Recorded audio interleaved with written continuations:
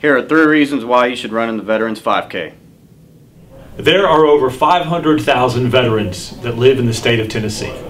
And 50,000 of those veterans live right here in West Tennessee. Over 28% of all veterans have a diagnosed disability.